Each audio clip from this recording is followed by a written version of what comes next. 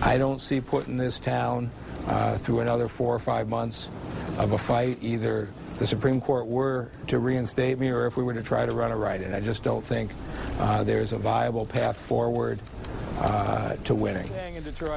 Mike Duggan will not appeal the ruling that is keeping him from the Detroit's mayor's race. 7 Action News reporter Anu Prakash talked to the former candidate and his supporters. Mike Duggan says the reality is too much damage has been done to his campaign and he has no one to blame but himself.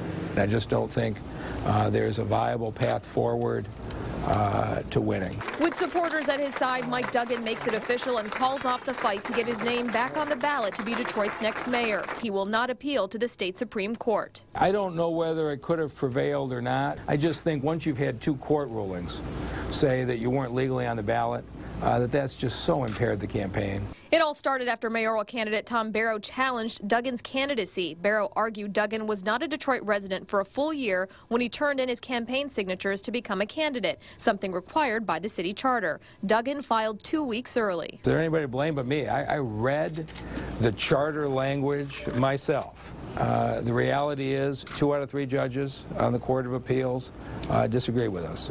Never in my wildest dreams did I think you could be knocked off a ballot for filing petitions too soon. If I thought that had been any possibility, obviously, I would have held on to them 2 weeks longer.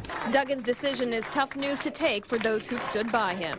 We're all devastated by it, but he had to make the final decision on what he wanted to do. The work that I do every day to make this city a better place has to continue.